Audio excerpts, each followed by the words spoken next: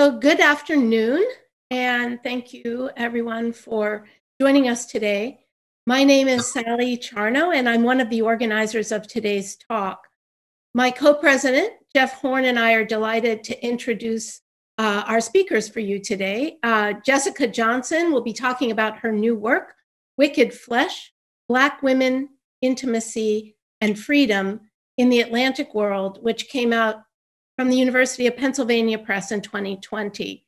Her interlocutor, her moderator today will be Lorelle Semley from the College of the Holy Cross. So for those of you who are joining us for the very first time, this is the fifth in our series entitled French Presse, New Books on French and Francophone History. And we will continue this series, meeting once a month from now through July, highlighting new work of scholars in our expanding community. Just so you mark your calendars, our next one is on June 20th, in which Laure Humbert will be talking about her new book, Reinventing French Aid, The Politics of Humanitarian Relief in French-occupied Germany between 1945 and 1952, which is just came out from Cambridge in 2021. She will be interviewed by Jess Pearson from Macalester College. So broadly speaking, the spring series lifts up writing that focuses on issues related to race, gender, colonialism, and occupation, and explores the relationship between the concepts of liberty and race and the practices of enslavement, disenfranchisement, and commemoration. So just a few notes on housekeeping notes. You probably noticed that you are muted and you can't turn your cameras on. All of this is for security reasons. And we have also disabled the chat. When the discussion opens up for the Q&A, we will open the chat and you will be able to write your questions in the chat. So again, thank you so much for joining us. And now I'm turning it over to my colleague, Jeff Horn. Thank you, Sally, and welcome everybody. And just, we'll say this a couple more times, but when we get to that point where you're putting your questions in the chat, send them to me, because I'm going to be kind of putting them all together for Lorelle Semley. So I have the great honor of being able to introduce Lorelle Semley, as I said. She is, as you heard, professor of history at the College of the Holy Cross, after spending time at Wesleyan and starting her career at Bryn Mawr College.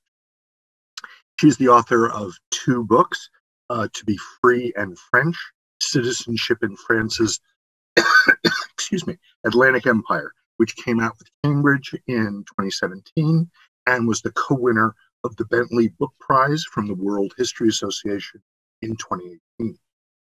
Her first book is entitled Mother is Gold, Father is Glass, Gender and Colonialism in a Yoruba Town, which came out with Indiana University Press in 2011. He is also the author of many articles, but the one that we want to really highlight is Beyond the Dark Side of the Port of the Moon, Rethinking Bordeaux's Slave Trade Past, which came out with Histoire Sociale, Social History in 2020, and was the winner of the French Colonial Historical Society's Article Prize this year. So the final thing that we want to really call attention to with Lorelle Semley is that she is starting a term as part of an editorial team that has taken over History in Africa, the Journal of Debates, Methods and Sources, Analysis, and she is starting off her tenure with a special section on the digital humanities, which I know will be of great interest to this group. So enough about me, let's get on to the main event. Lorelle?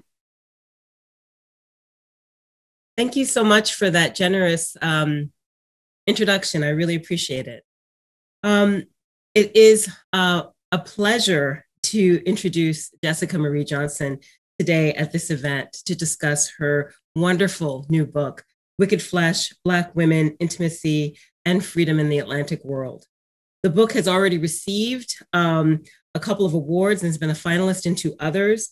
The range of awards from the Louisiana Historical Association and the Rebel Women's Lit Caribbean Reader, as well as being a finalist for an OAH and an African American Intellectual History Society Award, suggest the powerful range of this book. Dr. Johnson's academic, public-facing writing, and digital humanities work likewise reflect an incredible and inspiring breadth and depth and creative power. In addition to previous articles related to this project that have appeared in Slavery and Abolition, as well as in edited volumes, many of you probably know her from her work in digital humanities and her numerous interventions in critical Black digital humanities in the Black Scholar, social text, and archipelagos. She also has an active set of projects as director of LifeX Code, and some of you also probably participate in the Slavery Archive Book Club as well, right? So without question, Dr. Johnson is a 21st century scholar activist, I would say, as in addition to being a public intellectual. But you can read about that on websites or if you follow her on social media. I also wanted to address the significance of her work and how it has transformed over time. I actually met her 8 years ago. 8 years ago, right? I was commenting on a paper that she wrote for AHA. It was a panel on seniorship. And other than making me feel really old, right? But it was really interesting to go back and look at it because it was an early iteration of the chapter in the book on Marie Baud, or Madame Pinet, which at the time she only had her name as Madame Pinet. So you could see it was an early intervention or an early version, but all of the broad foundational points were there, right? The comparative transatlantic vision, the foregrounding of stories and perspectives of Black women, and seeing slavery as a complex interplay of gendered material relations. It was interesting to look at the work again because I could see the profound transformation, particularly in terms of what I think are 3 really critical contributions from her book, and I wanted to highlight. One is the fact that her book is theoretically rich in its approach to history, and the theorizing happens on many levels, and you'll hear that when she talks about her. Her work, her archival work, is meticulous and imaginative, not imagined, but imaginative in her creative approach. She looks at really difficult to find depositions, testimonies, accounts from slave ships, and she uses all of those items to build an incredibly lively narrative. And then thirdly, she brings us this expansive challenge to the notion of freedom. On the one hand, freedom is elusive, and on the other, it's expansive and excessive and transgressive, especially when practiced by Black women. And I think that those seeming opposing impulses are a perfect way to capture the complexities of empire and the terror of slavery. At the same time, her book, for this audience, I wanted to talk about how the book reveals a rich French Atlantic history.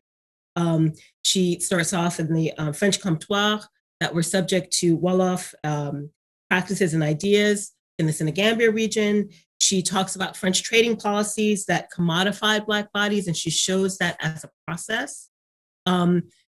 She suggests rich ideas about French ideas about slavery and freedom and how they're sort of in a conversation with the ideas from Africans and people of African descent living in the Americas.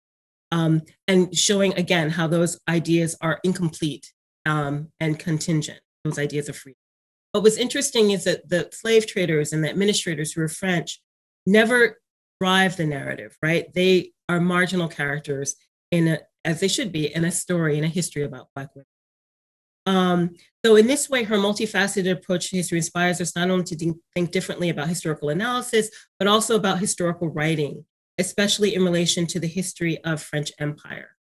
And I just wanted to note a couple of quotes from her book, because the book is really beautifully written. And when you read it, you are constantly rereading things and you're pondering them, you're scribbling down notes. And I just wanted to capture some of these ideas. One is on her idea about history as, quote, murky, contingent, and fluid, and the archive as one of disappearing bodies, limited detail, and excessive violence. On the notion of Black femme freedom, which she will probably talk about, she talks about it as gestating and as, quote, radically interpreting wickedness as freedom, intimacy as fugitive, and Blackness as diasporic and archipelagic. And then finally, to talk about the way that her book is rich in its theory, but also in its commitment to being accountable to the people about whom she's writing. She describes the interplay of history and memory as, quote, where history becomes memory, where practice becomes ritual, where Black women find life after death, Black women remember Black women. And I think all of these ideas, these encapsulate the challenging and exhilarating ideas in the book. But I'm sure you're anxious to hear from her and to ask your questions. And so I'll just end by reiterating that it's a pleasure and an honor to share this virtual stage with her and to be part of this conversation. So I'll turn it over to Dr. Johnson to share more about her book. Thank you so much. I can't believe it's been that long.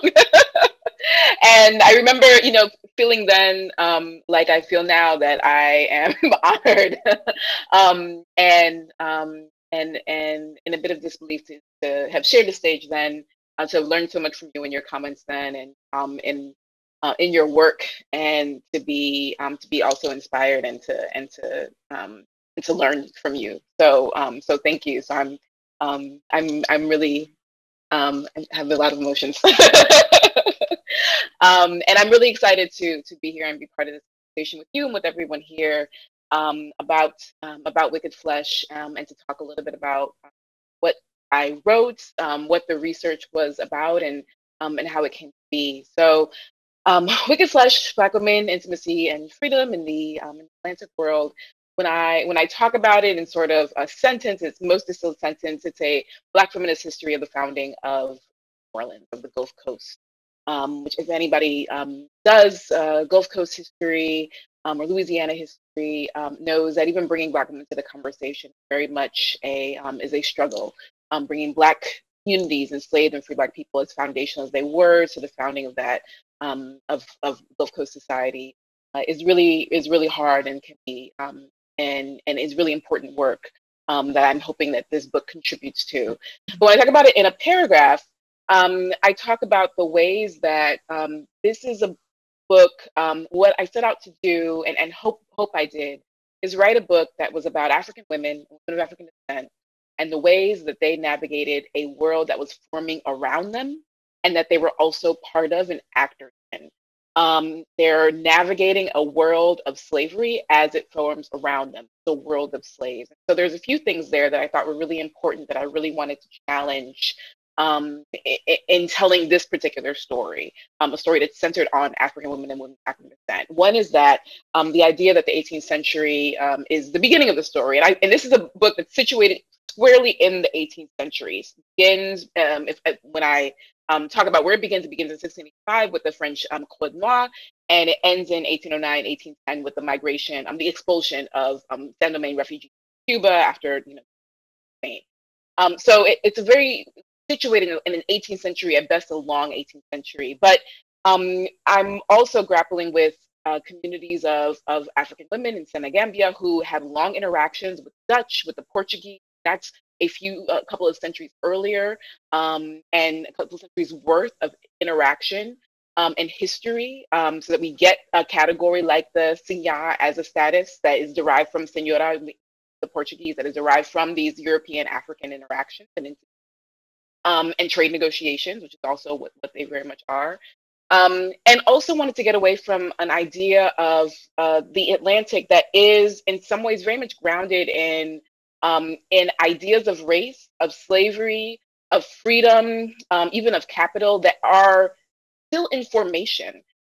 So the context in which the French and the British are entering, they themselves are elaborating on what it means to be the slave, what it means to be enslaved, and what it means to trade in this world. They're elaborating on ideas and codes of race. They're elaborating on what manumission is and what it will mean for themselves, for the populations they feel like they're over. And they're doing that in contestation with Africans at the same time, with enslaved populations who are born in the Americas. And so we don't talk about the 18th century enough, as though the ideas of Blackness or of race, or also of womanhood, or Blackness and womanhood as a dyad together, as though these things also have a history, as though these things change and develop and form and reform over the course of the 18th century. We tend to take it for granted that Blackness is a kind of degraded category, that slavery is death, et cetera, et cetera. And what I wanted to do is sort of return to some of those arguments and return to some of those ideas and really challenge, for me, I feel like I was challenging myself to go to the archive and not presume anything. If I don't presume that Blackness is X, then what are people of African descent telling me about what it means to be African and what it means to be born of this place? It's one of the chapters on Sanlouis and the navigation of baptism and intimacy and intimate violence at the Comptoirs. What does it mean to cross the Atlantic and then be defined by a code noir that defines Blackness in one way, but also to come with your own understanding of what it meant and what it still means, therefore, to you to be of various African lifeways, ethnicities, polities, however we want to define it. What would it mean if I did not take for granted that there is a gender binary, that there are only two categories, woman and man, from which to choose from in this world? A thing that we should know by now is not true and is not even true in this time period. So what would it mean to not presume that, and instead to presume that the category of something like Black woman are things that are getting formed in this time period, and they're getting formed as they cross the Atlantic, and that they may have multiple meanings. That the French may define mulâtresse as one thing and have an idea of like their wickedness, and particularly as part of that definition, they are parasites, that they're prostitutes, lecherous, whatever. All these are actual words they use in the document. That they might have an idea of what to be a Black woman is, and what would it mean if I didn't presume that that was how Africans themselves understood themselves? What can we learn from that? And so the book is operating with a lot of those as questions, as trying to figure out, what does a history of Black womanhood look like, and what does it look like in this context in which so much of it is about the French Atlantic, and then some of it is also about what happens when empires change from Spanish, and then like a touch the last piece from Spanish to the U.S. So the book begins in Senegambia. It begins with women thinking about free African women and their navigation of their interactions with Europeans, their navigation as intermediaries with the Wolof, their residence at the Comptoirs, and what kinds of negotiations they're having. Are they laborers? Are they market women? Are they securing property? It discusses things that come out of those interactions, like mariage à la mode du pays, which is a form of partnership, conjugal partnership that emerged in this particular region that has resonances up and down the coast, but it's called mariage à la mode du pays in particular here, and is a combination of Catholic and Wolof forms of ritualizing partnership. So it begins with thinking about the women in this region as having something to do with the commerce that develops between French and Wolof in this case, and Lebu in this case, and the slave trade that develops.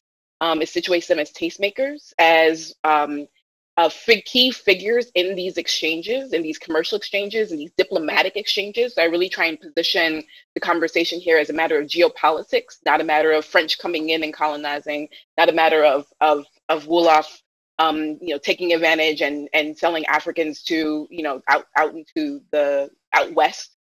This is a matter of diplomacy.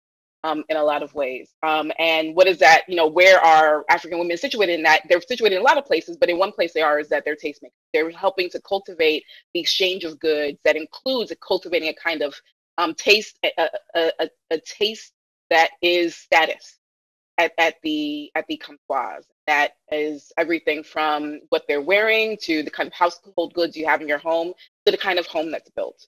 And so it moves from there to then thinking about, as time proceeds, a community that is not just tastemaking, but actually lives in this place, and use those terms specifically, this place that has to now get defined as something at Saint Louis, at Gorée, in this kind of coastal band that runs along the Atlantic coast.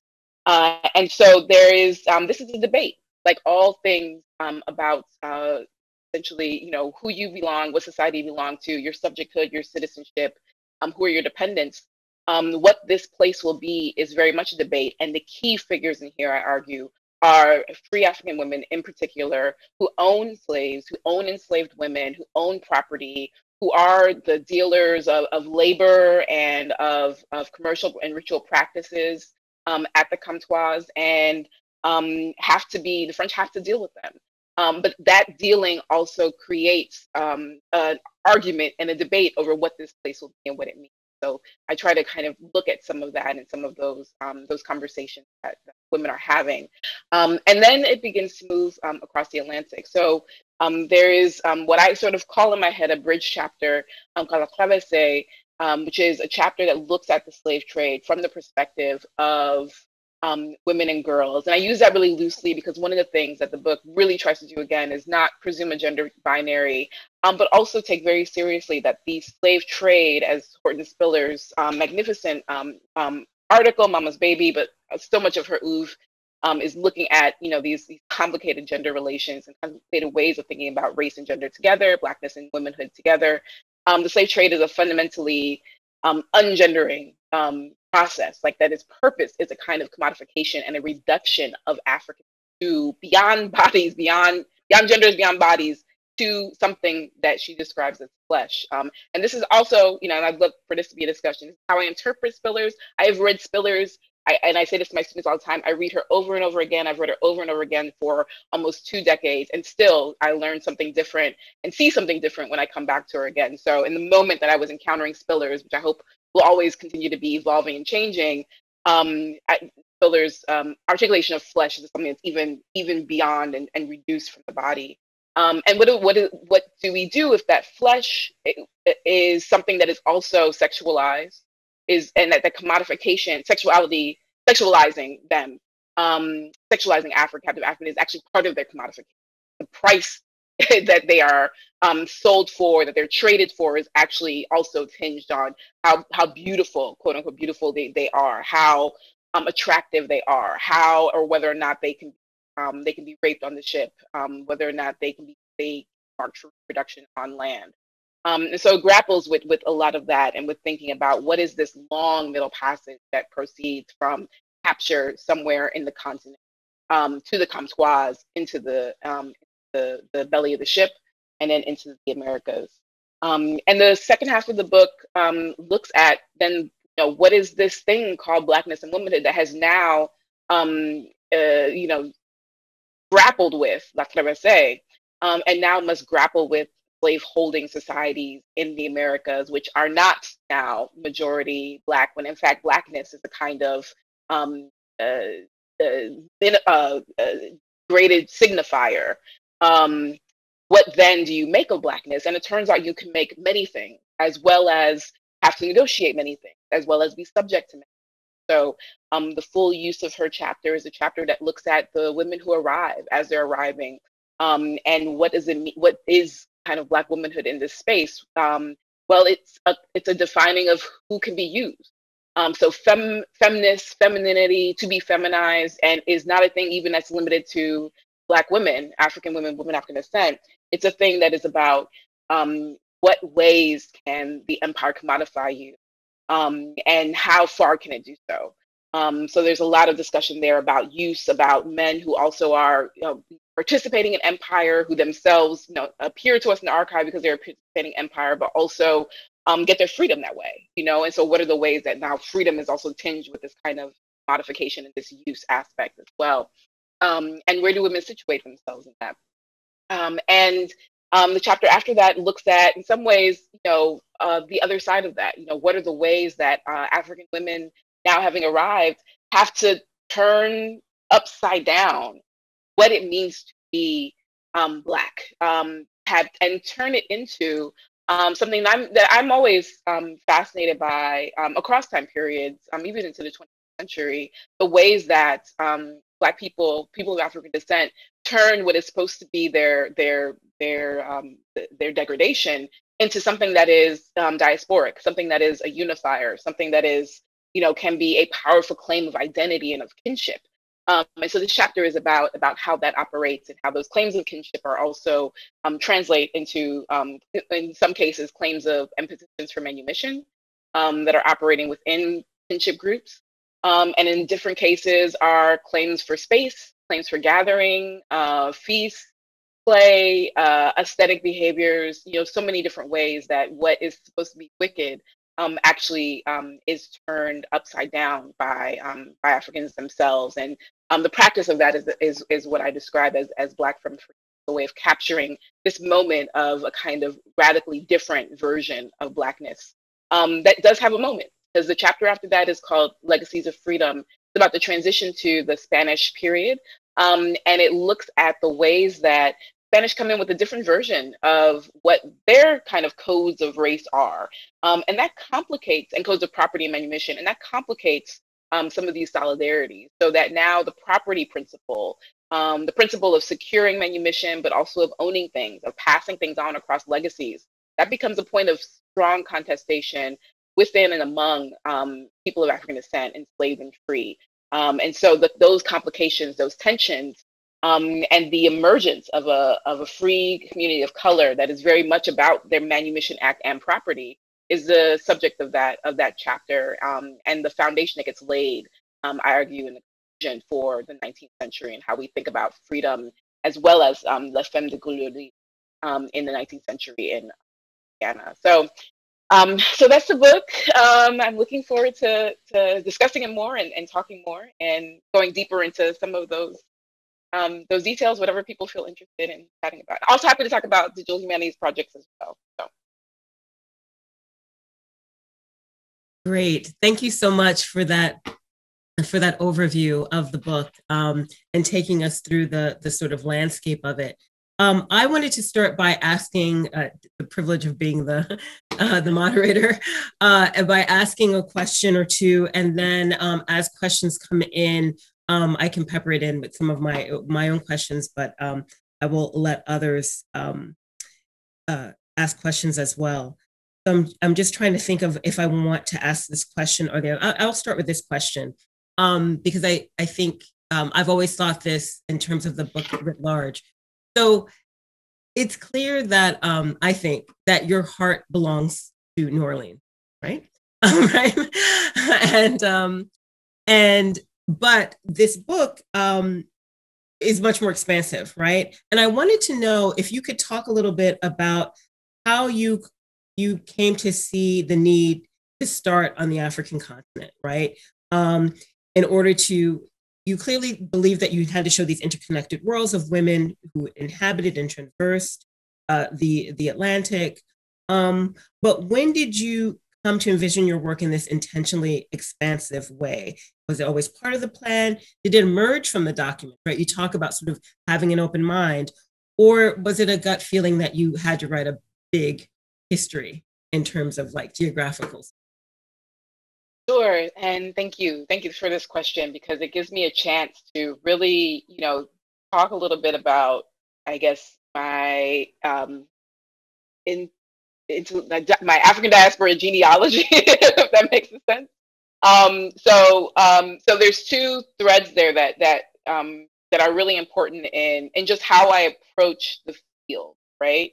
And thinking about Black life, a Black Atlantic, which is what it was when I was first going to grad school. Now we talk about it in a different way. And before that was comparative Black history. So on the one hand, I was very influenced in thinking about how to approach and how to think about Black life in this world that circles the Atlantic by Michael Gomez and his work, and also Gwendolyn Hall and her work.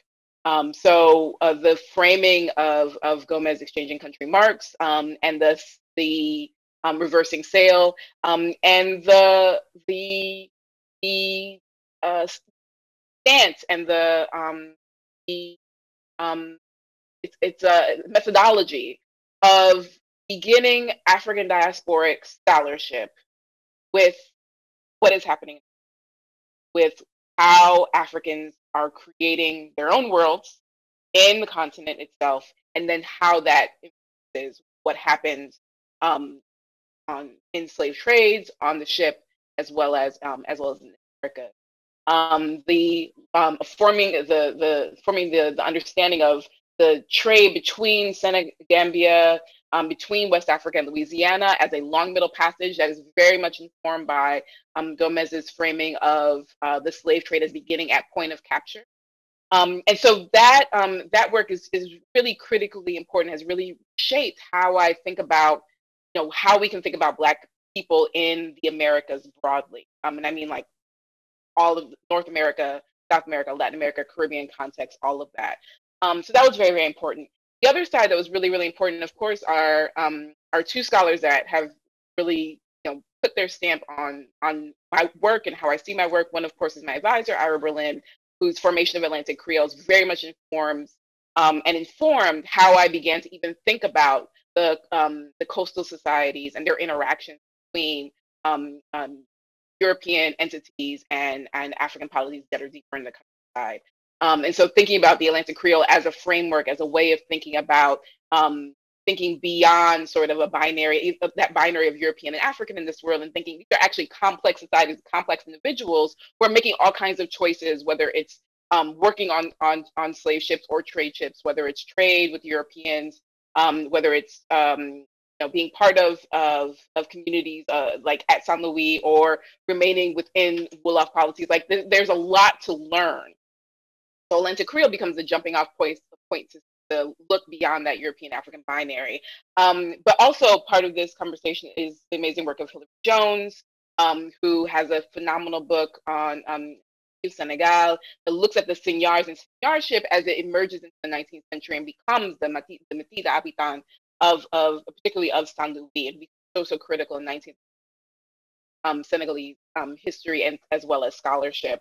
And so part of the revision of the Atlantic Creole that I thought was really important is also very much in conversation with her and her formation, that yes, there is a kind of category here that is in between and on this Atlantic littoral, but it's also African. And if we don't treat what's Africans on the continent as though, as though they are also complex beings who can, have complicated relationships with Catholicism, thinking of Congo Angola, or complicated, or Senegambia, or complicated relationships as far as the aesthetic choices of what they're wearing, who of course are multilingual in so many ways, not just of European language, but of many languages and dialects across African communities. We're not taking that seriously, then we're actually doing something wrong. And I know that other scholars are, of course, part of that conversation.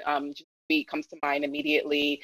Your work also very much thinking about trans-African as we limit ourselves when we just say there's only two ways of thinking about it. And if you turn the coin over on one side or the other, now they're no longer African, they're European, or vice versa.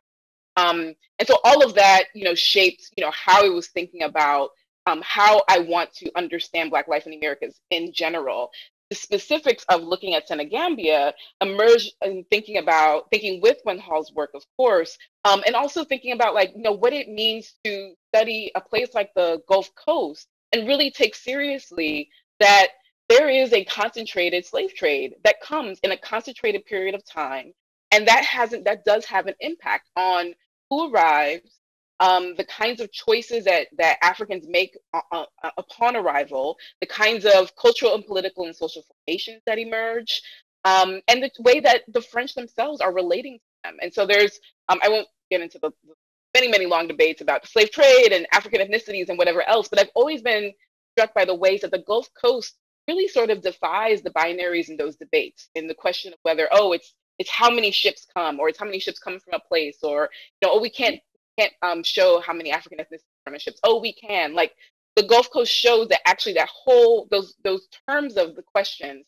are not not complex enough for what happens within a given society when you have something as devastating as La Traversée happening to people, but you also have people who know something about themselves and also come with tools and resources of how to understand this world. So I was really struck, and I'm always really struck by the ways that Senegambian life in society, see those life ways pop up in some really rich ways that we often recognize them in the archive because they're cultural, they're either language formations or their names. They are musical formations, a whole host of things. But I wanted to kind of in this book, think about what would it mean if we talked about the cultural forms, but also talked about ways of thinking about gender, of leadership, of trade, of interaction with Europeans in general, interaction with strangers. What if we thought about those as also part of the conversation as well? So that's why Senegambia really loomed important. But, and the last thing I'll say is, like, the thing that I really hope comes out of engagement with text is that people know that Senegambia, like, this is just one of New Orleans' Atlantic worlds, plural. Like, the Senegambia-Louisiana relationship, I think, is very distinctive and critical. There's also one that comes out of Benin and Ouida. There's also one that's a Congo-Angolan one, especially in the Spanish period when the slave trade reopened. And the Spanish are allowing ships to come, and many of them are coming from Congo-Angola. Because that is such a heavy player in the slave trade broadly. And so I would love to see many studies of La Traversée, many studies of Black society that move into all these other kinds of diasporas, other interactions as well, because there's so much more to be done. The Benin trade is actually the trade that we had when it comes to Benin to Louisiana. That's actually a trade where we have more information about the gender breakdown. Like, what does that mean? Like, what can we learn from that in thinking about, Benin trades broadly, but also specific to Louisiana? So I'll stop there.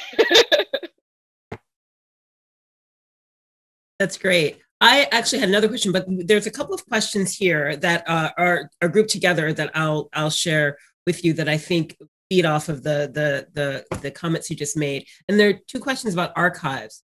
So one is from Alyssa Seppenwall, who thanks you for a wonderful book and an introduction. And she wants to know if you can talk about your relationship to archives. You found things that people might have thought were absent, but you still have to be creative. How do you think about using them in the wake of writing your book? And then also there's a question from Julia Prest, who says, thank you for outlining this fascinating book. I would love to know about the sources that you used and how going to the archive with no preconceptions affected what you found. These are, thank you. These are big questions.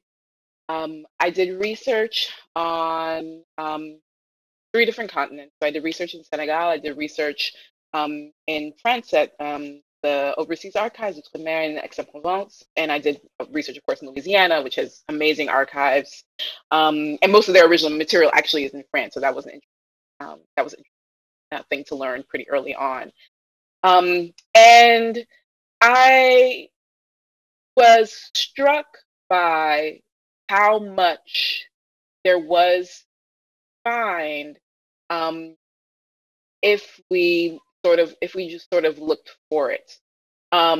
So, for example, in the Aix-en-Provence materials, I was surprised. I thought I would have to do a lot of sort of hunting and sort of trying to find particular women and think about what are women doing in this period? Like, what is the conversation? Like, I imagine a world in which the French are essentially sort of ignoring African women and going about their business, and maybe there's like a line in a register, which there are those as well.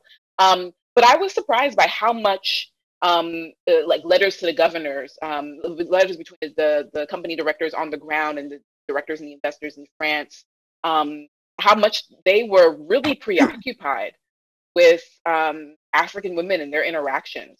They were concerned about, bans and questions about inheritances, and they were nosy. Like, they would talk about, these 2 women, they were fighting, but they were upset because, one of them was, sleeping with somebody else. Like, they were titillated, essentially, by what they heard and saw and experienced at Saint Louis and Gorée, and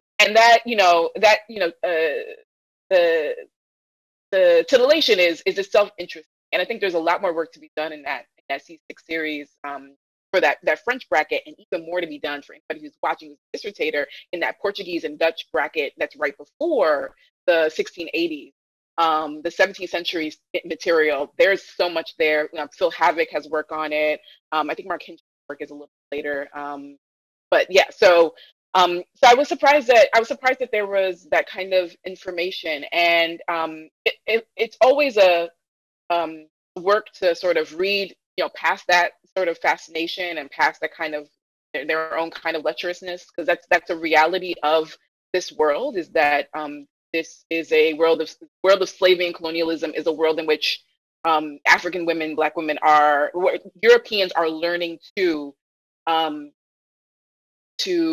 have a taste for the sordid of Black people. And that includes a taste for the sordid of the intimate lives of Black women and impositions on Black women. So there's that work of reading into that. But there's also, material there that is it's essentially about the social lives of Africans at the comptoir and the ways that those social lives interface with commerce. And in that sense, it kind of made sense. Like, oh, of course the governors are concerned about who is having fights with each other, because that disrupts the labor flow of the sons and daughters also of the African habitants who are employed by the company. Because there's not that many European men who are around. There are a lot of African employees of the company. Dormets, daptats there's kind of words sometimes can be used interchangeably, but employees of the habitants. So you have material like that becomes really, really interesting. And then you have material in the same way in the Senegambian context, like things like the État civil, which gives a really, really strong sense and a really rich sense of who is giving birth to who. So this is the register of marriages, births, and deaths. Who is giving birth to who is dying. Most of the État civil is actually, again, same thing.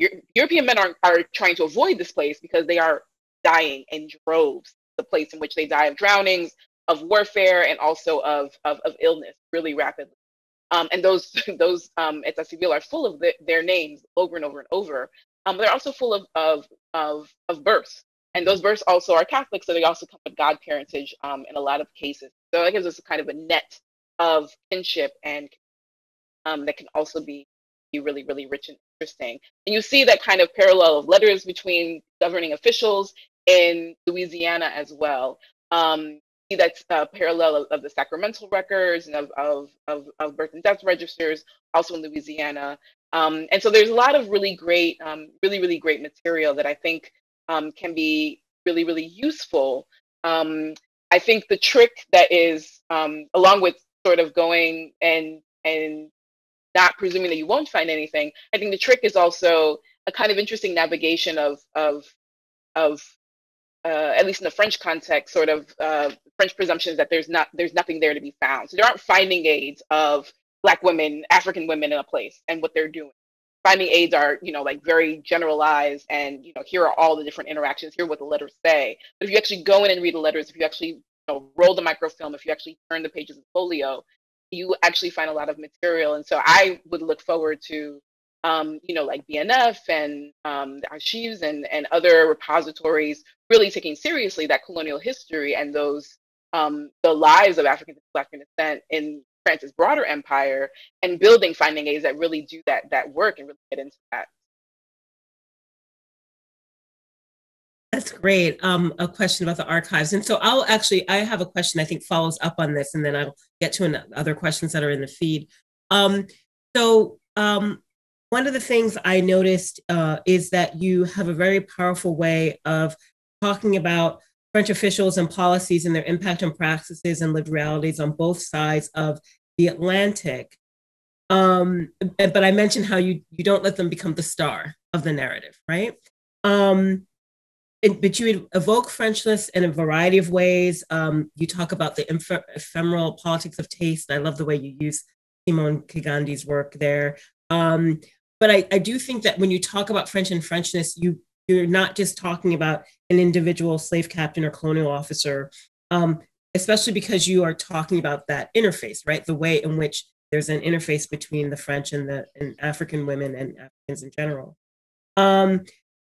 So given how France and the French are definitely present but not overpowering in the book, how do you envision this work fitting into the expanding scholarship on French Empire, Black France, the study of slavery and race in France and its empire? No, I would love to see this book in text in syllabi on each of those topics because I think there's ways that yes, it does not, and I did that, and I'm so glad it reads that way because I did that deliberately, and that was really hard. Try and write in a way that moved, French officials essentially to the side players of the story that is really that has so many Black women, African women, women of African descent who are really central characters, essential historical subjects. But that doesn't mean that it's not a Black French book. In fact, it has so much to say. I hope. I hope that it has so much to say about the old regime France, about police codes as they operated out of the French metropole to the places that French first like trading companies and then like the crown itself trying to exercise its dominion on. If we look at the history of Black women in this 18th century moment, we don't just learn about Black womanhood and the ways that it also is shaped and changed and emerges and is contested and is demanded over the course of this 18th century. We also learn through those contestations all the different ways that that France and all of their officials on the ground and in the metropole really made it. We're concerned with intimacy, sex, gender. We're concerned with the rabble broadly. Understood trolling African women's sexuality in particular as very much a broader issue of control of white unsettled whites, essentially, engagés, forçats, soldiers, slaves, privateers. There was a broader concern about how do we impose our dominion in foreign places that are far away. How do we compete with the Spanish and the Portuguese and their legacy? How do we compete with the British, who are right next to us, usually, on these ships, like a horizon away, trying to also, acquire land, property, who are literally battling with us. St. Kitts is literally a showdown between the French and the British.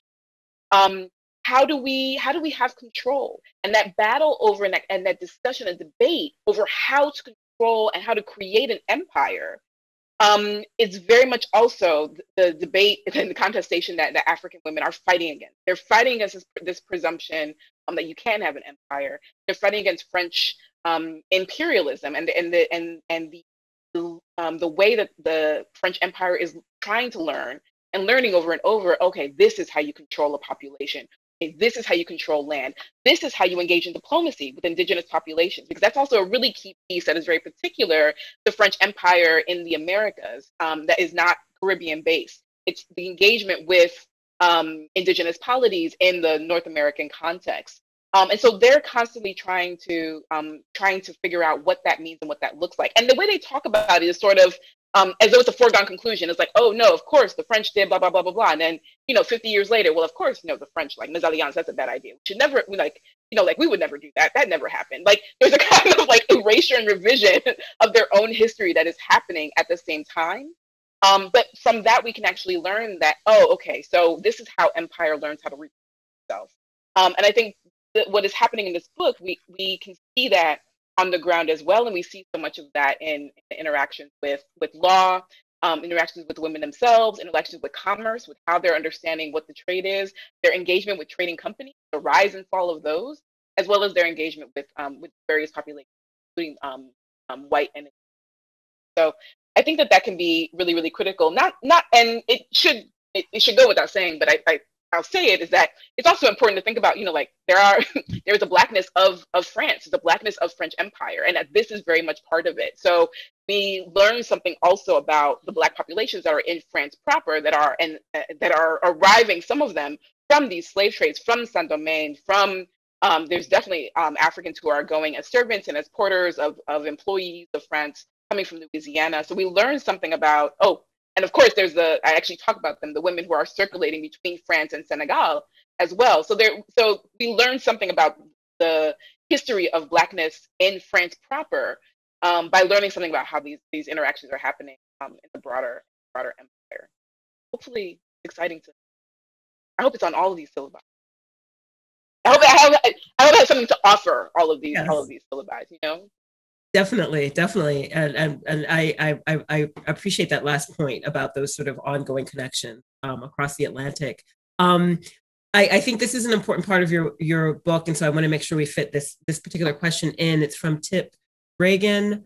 Thanks you for your wonderful talk. And it says, you mentioned how you don't see things even in the 18th century as functioning under a sexual binary. I was wondering if you would say a little bit more about this issue and perhaps give an example of how sexual difference as is resisting a binary as informed in your study. Thank you for that. So one of the things that I have been very interested in over in my research broadly is how we can think about histories of slavery that are also queer and trans history. And for me, that has meant really trying to think differently about how the documents offer as far as thinking about like what you might call quote unquote women's history or call gender history. Historians of slavery in the Atlantic side, at least, have been very lazy about how they read documents. And so the extent to which it says man or woman in a document is sort of presumed, the extent to which, and I talk about this even in the full use chapter, discussing Louis Congo, becomes the Black executioner in Louisiana and secures his freedom for that. And the historiography has sort of tended to say, oh, he also got freedom for his wife. He doesn't get freedom for his wife. You actually read the document, he gets to rent her from the trading company, except when the trading company has need or use her. And so there's a kind of like, there's a latent heteropatriarchy to the historical study of documents of slavery. And there's a latent sort of nuclear familyism, that makes sense. I said this would be the anti-Moynihan agenda on Twitter when I was talking about this talk, given some recent conversation on Twitter about these things. But there's a kind of like a grappling with, you know, what is the family? What is kind of like a domestic space for historians of slavery who are looking back. And so what I wanted to do was not make those presumptions. And that turned out to be, I'm not sure I was always successful across the entire book, but I especially really tried to focus on doing it with the slave trade chapter because of the ways that we do have to think about what that commodification does to gender, to what it means to have and be a gender. What does it mean, and what are the ways that gender operates if a woman is only 3/4 of a unit, and that's presumably maybe 3/4 of a person, a pièce d'âne, because that's all that an enslaved person could be on the ship as their quantity, as their commodity, as the way that they figured into their use within the emerging slaveholding economy. So already, and again, I'm drawing so much of this and in conversation with spillers, already we're grappling with the insufficiency of gender as a concept to really capture how captive sociality is operating and what's even possible in the belly of a ship, much less when you actually land and you are off the ship and engaging in. And so I think one of the key things there for me was really thinking about gender as though, what would it mean if genders that you walk onto the ship with, that are situated in some context of home, of community, of rituals, of age, rituals of puberty, rituals of partnership, what if those are no longer available to you?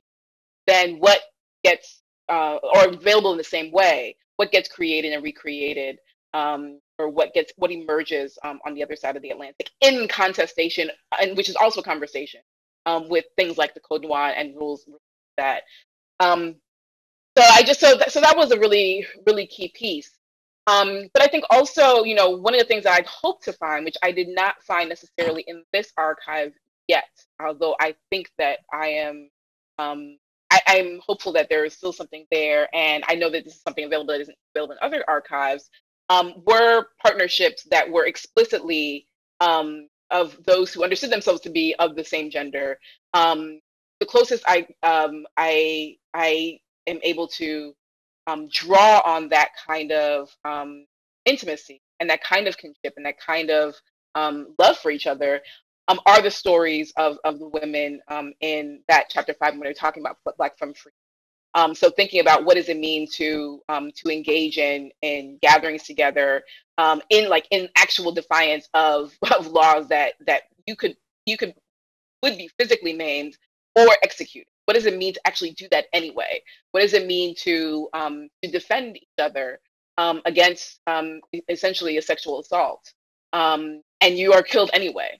That kind of radical loving of each other is extremely queer in a world where heteromasculinity is the name of the game, and where its power is so absolute and violent that you can use your life for essentially, holding hands together and not wanting to be, assaulted by a soldier, which is one of the examples that's in that chapter. And so those are the kinds of examples I am reading as not just, it's also like expansively gendered, but also as part of like a Black femme practice that is about Black femme as in the Black lesbian queer formation. As a radical practice, as a practice that's a politic, that's an action, that's a defense of each other, of women, for women, loving other women. I do have colleagues, though, group that I run with, Vanessa Holden, the Queer Slavery Working Group, who are working on same-sex relationships, actual partnerships, marriages, etc. But I think that there's something important about what does it mean to go into an archive and not necessarily have those as like marriage examples, which, abolish marriage. And how then do we read queerness, and how do we read transness? Like, what are the ways that we can understand that in ways that themselves also are not structured by some of the property relations that we. That was a very long answer, but hopefully I wanted to get at all the kind of contours of that question.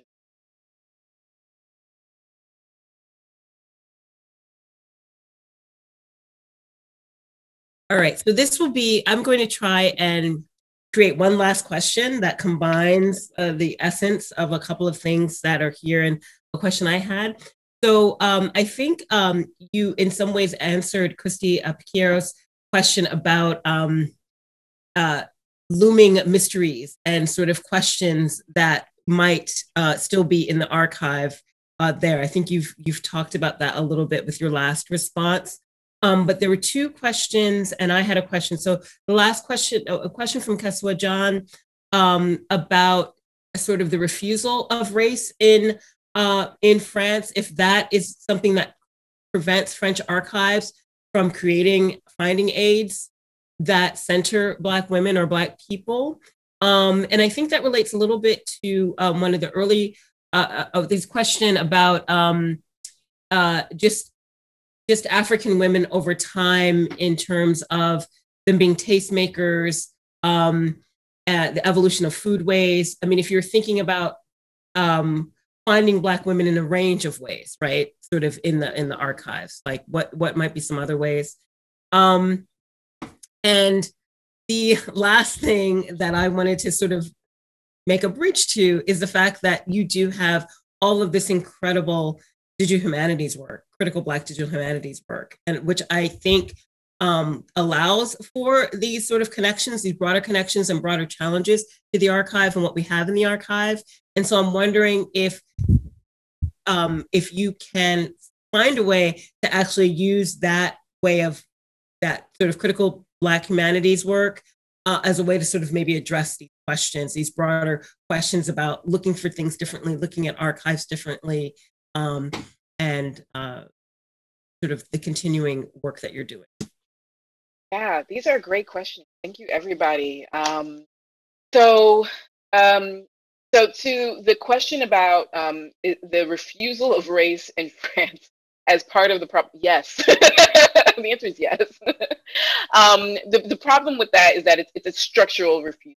So it's a kind of embedded refusal to not only grapple with blackness in all of its dimensions, and race more broadly, but it's also a kind of like refusal to acknowledge, the long colonial relationship between France and various places around the world, not just in the Atlantic circuit, but of course globally, and a refusal to kind of do a substantial work to document it, to yeah.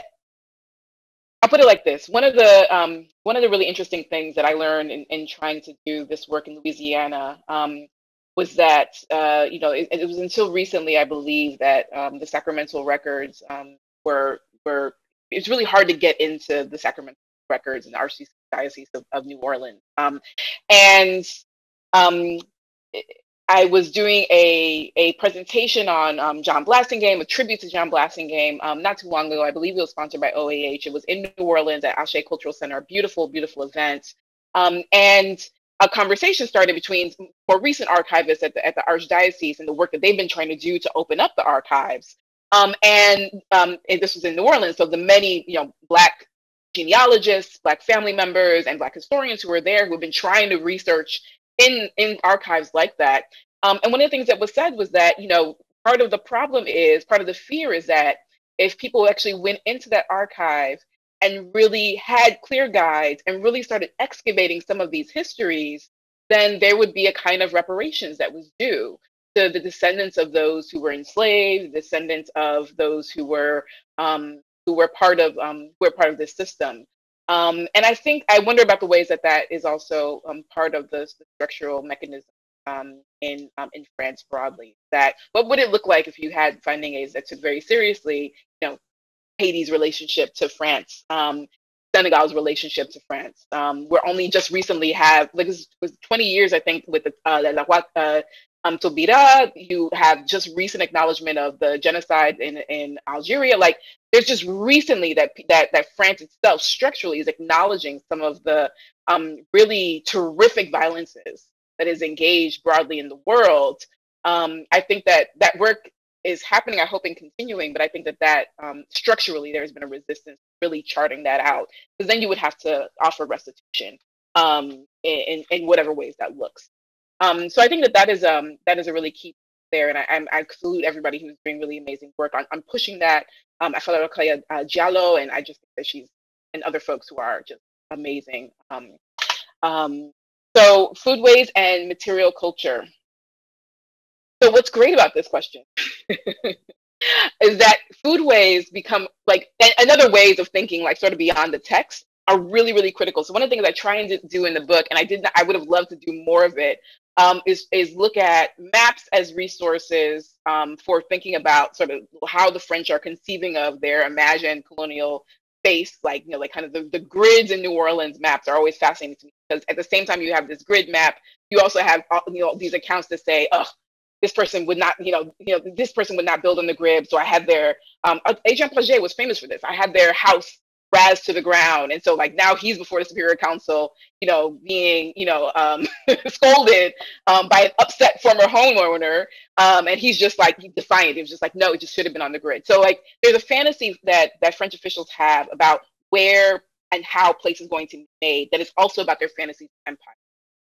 And you can see that play out in the text. You also see really interesting things in portraiture and in images. This is in Louisiana's archive in particular, there's almost no images of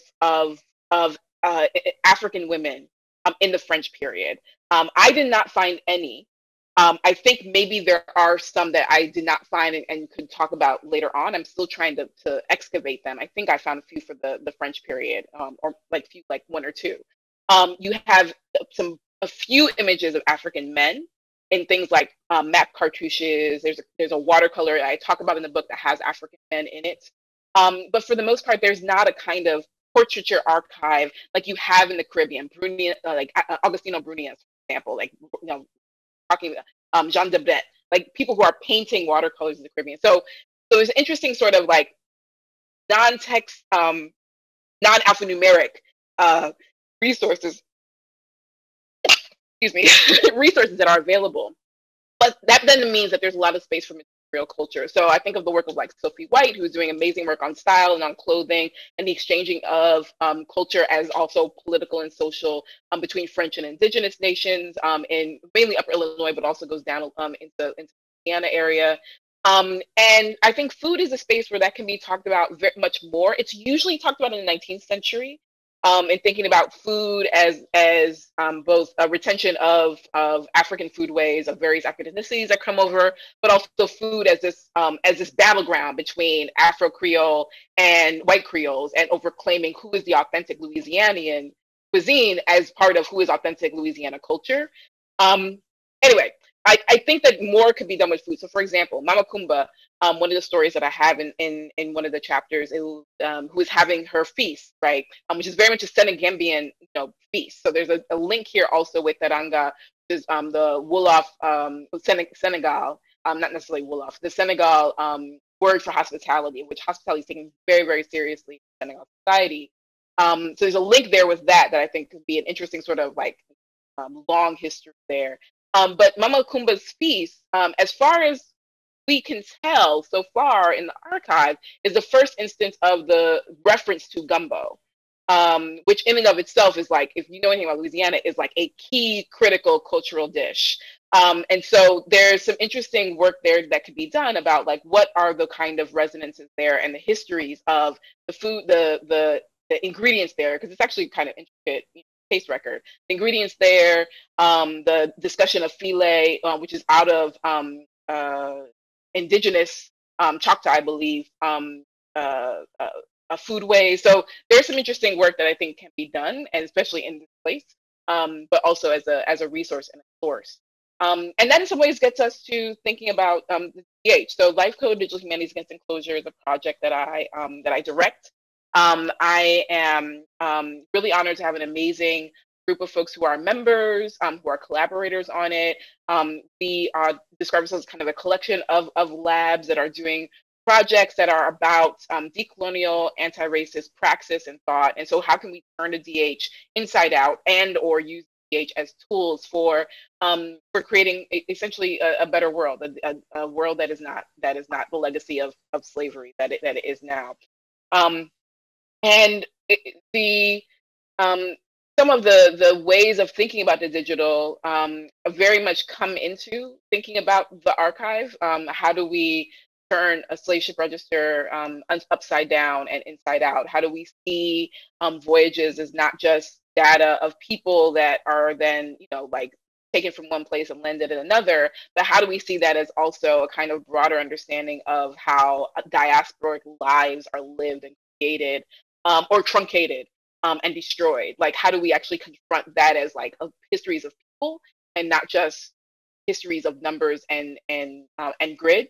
But also the other side of that, how do we also challenge DH and technology and those who are using technology or interested in DH to think about this longer history of the tools of the spreadsheet as part of as a descendant of the slave ship register? Like, how do we actually it's an actual concrete history that we can chart out that work is already being done by I'm going to blank on her name, but I can see the title of the book is Accounting for Slavery.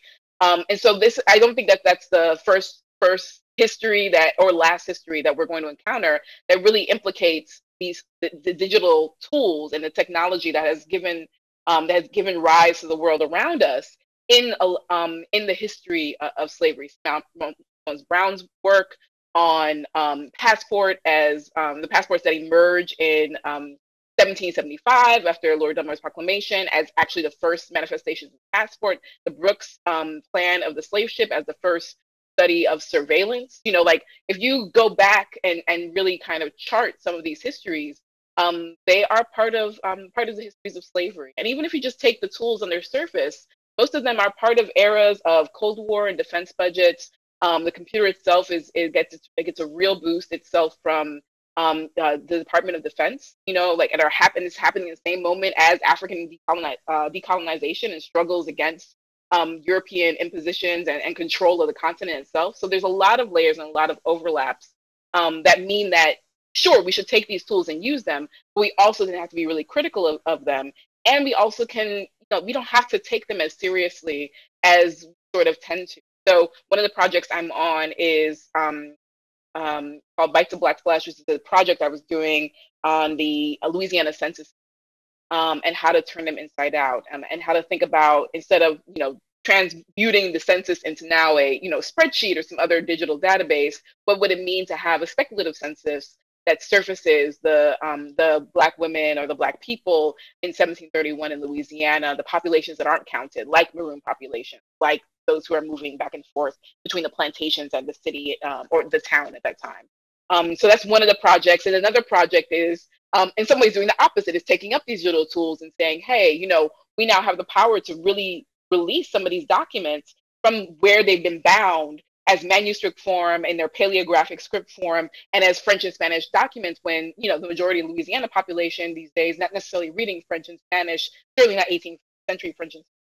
So Keywords for Black Louisiana, one of the projects that it's going to be doing this summer is a digital edition with scholarly editing called Kinship and Black Life in Louisiana's Archive. And so we'll be transcribing and presenting using keywords and stories some of the documentation from this archive, from the 18th century archive, with an eye towards not necessarily academics as an audience, but genealogists, Black Louisiana families, everyday researchers, K through 12 teachers, people who can take this material and use it in a context where places like Louisiana are also fighting against critical race theory and having conversations on the legislative floor about oh well, shouldn't we have the good of slavery and make that part of our curriculum too, which it's unbelievable that we're in this conversation right now, but we are, which means we have to use for what we can and really get into the fight.